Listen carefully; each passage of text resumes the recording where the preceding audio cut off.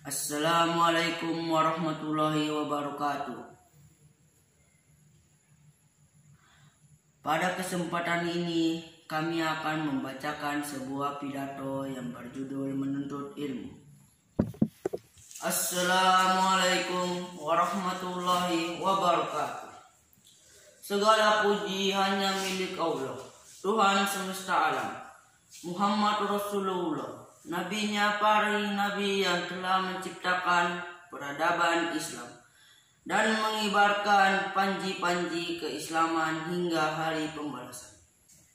Hadirin yang terhormat, selayaknya kita sebagai manusia tentu memiliki kewajiban yang harus kita jalankan.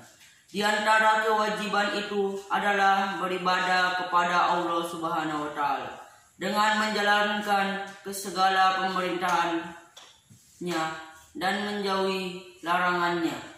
Selain itu, di antara kewajiban yang diperintahkan oleh Allah adalah menuntut ilmu, seperti yang diajarkan oleh Nabi. Talibul ilmi faridatan alal kulil muslimin alal muslimat.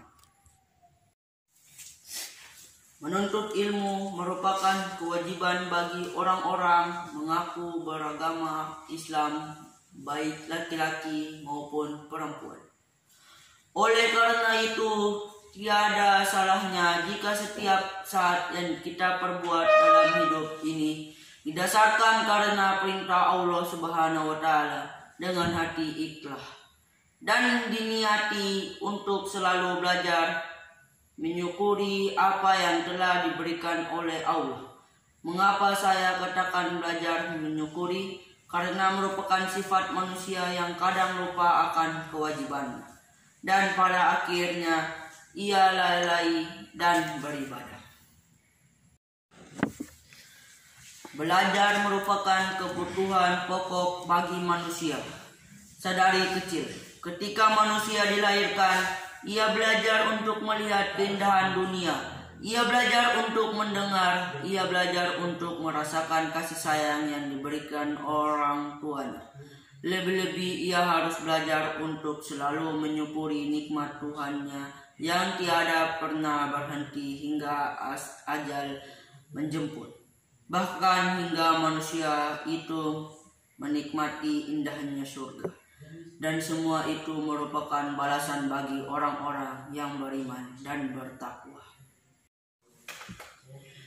Marilah kita bersama-sama untuk selalu menyukuri nikmat Allah dengan cara belajar ikhlas dan menjalankan perintahnya, dan belajar ikhlas dalam meninggalkan larangannya, dan pada akhirnya surga yang betapa indahnya adalah milik kita selamanya. Amin. Amin ya rabbal alamin. Assalamualaikum warahmatullahi wabarakatuh. Assalamualaikum warahmatullahi wabarakatuh.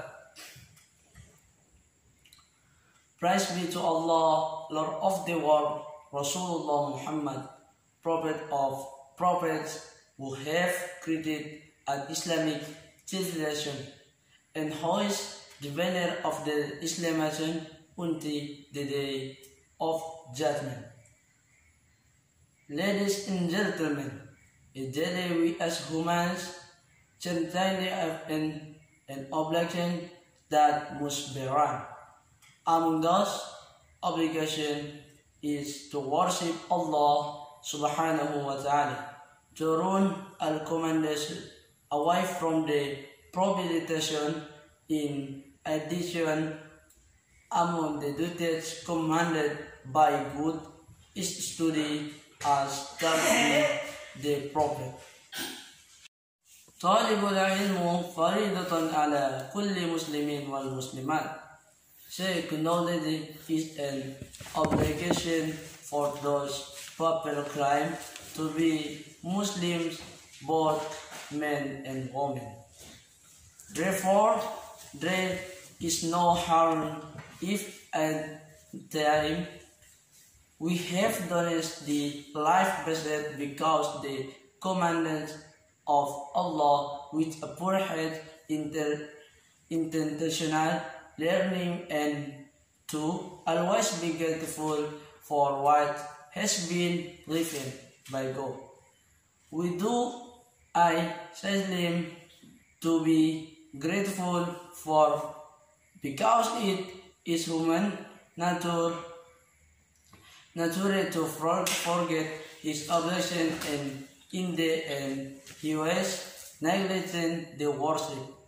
Learning a basic requirement for human beings early in life. When Aaron is born, he learned to see the beauty of the world. He learned to listen. He learned to feel the love given by parents, especially humans learn to always be grateful for her love for us. They never ever stop until his death, even to enjoy the beauty of heaven, and all of it is reply to those who believe and fear Allah subhanahu wa ta'ala.